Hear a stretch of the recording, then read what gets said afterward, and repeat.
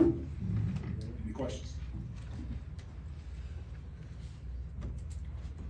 Juwan, both teams combined 36% from the field, less than 23 from deep. Is that great defense, bad offense, or just lousy shooting? I would say great defense on both sides. I know we were competing hard, man, scrapping, doing our best to try to limit them to one-shot opportunities by keeping them off the offensive glass. Michigan State does a great job of sending 3 or 4 guys to the offensive glass. Our guys are so dialed in to try to keep them in front, keep them out the paint, at the same time contesting shots, and like I said earlier, try to keep them off the offensive glass.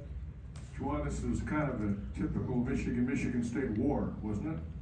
I would say it was a typical rivalry game where both teams were battling, trying to win a game. Fortunate enough for them, they were playing on their home floor, their home fans. It was a great atmosphere, extremely competitive game. Gotta love it. Rico? Coach, your team cut it from double digits to single digits late in the game. What was said in the huddle?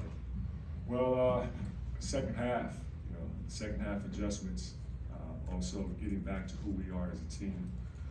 First half, with the foul trouble to Jed, Dougie, and it was early too. We had some different lineups in there that some never played together, but I love how defensively, like we discussed and talked about, guys were trying to keep the guys in front, try to keep AJ out the paint, which is tough to do. Try to keep him off the glass, which is challenging, but it says a lot about our level of competitiveness. Second half, we made a run. We started attacking the paint. We didn't settle for a lot of these threes and jumpers and things like that, putting pressure on the basket. Then, unfortunately for us on the other end, AJ got in the paint, made that tough runner. Also, I think they got an offensive rebound. Those are the things that hurt you, because that's what they're great at. Tony? Yeah, Juwan, I want to go back to the end of that first half with Doug sitting almost the last 10, Jet almost the last 8. Of course, Jalen injured. Did this feel like maybe the first time not having the full guard depth, or just the way that played out really sort of caught up? Well, we got to do it by committee. And we will. That's how basketball goes sometimes. It doesn't go as always how you plan it.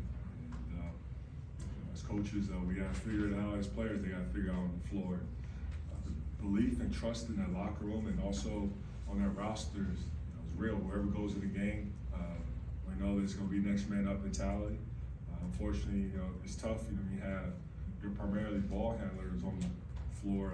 On the bench with foul trouble. And you also have one of your top scorers, who's also one of your secondary ball handlers. But we figured it out. We're not going to make excuses. Keep rolling. Jack. Juwan, you mentioned the home fans. How much do you think the environment played a role today? Surely, Coach Izzo probably helped them. But you gotta enjoy it. I'm sure our guys, they loved it, being on the road and playing in a beautiful environment like this. That's what competitors do. You step up to the competition. Andrew? Do you think your guys did settle maybe in the first half then for too many outside shots? Well, when you look at the stats, you say, okay, well, 1 for 9 from 3. It's easy to point that out, but some of the shots that we took was open. It just didn't fall. Chris? I'm wondering, first, that first half, what were they doing on Hunter to kind of bottle him a little bit? And second half, what changes do you feel like both you and him made to get him more active and get him maybe a little bit farther down on the block? Well, you have Dougie and Jet, some of the decision makers that are out there on the floor. And, it's easy to get Hunter in spots that's going to be effective. Brendan?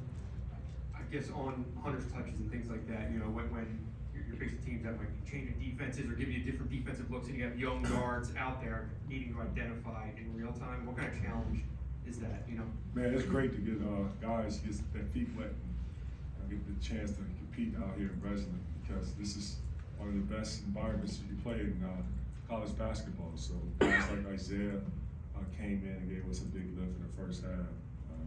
Jace, you know, he's been through it before. He has the experience. Kobe had to play the point guard position, logged a lot of minutes in the first half. But you know, it's gonna be that way sometimes. Fred? Juwan, several decades ago, I'm sure Tom was chasing you around recruiting you. What is your relationship like these days? If I recall, he did recruit me. I don't recall that. He did? No, sir. Other schools recruited me. But our relationship today, I feel we have a very good competitive relationship. I have a ton of respect for him and what he's done with his program, all the successful years that he's had consistently, which is hard. Won a national championship, ton of Big Ten titles. You know, his resume, his experience speaks for itself. Learned from a great coach and Judd Heathcote, who I actually played. He coached against me, when I came here and played. That's all I can say. Chris? You had mentioned AJ and trying to keep him out of the paint. He hit a couple jumpers today and played under control. I guess what did you see maybe different from him a year ago on tape and then tonight? Well, a year is a big difference for any ball player because, you know, the AJ that I'm familiar with, the kid is a worker. He's all about, you know, the growth mindset, improving every year. You can just see his growth from last year to this year, his confidence level. The relationship with he and his coach is strong. He also, a guy who's going to be the primary decision maker, has the ball in his hands pretty much 80% of the time. So that confidence level definitely give you the comfort level that you need. But he's also a smart guard. He's competitive. You know, at the end of the shot clock, and knowing that he's going to be the guy who have the ball in his hands and try to break his man down and make a play. He's been very successful while doing it. Coach, we appreciate your time. Thank you. Thanks, man.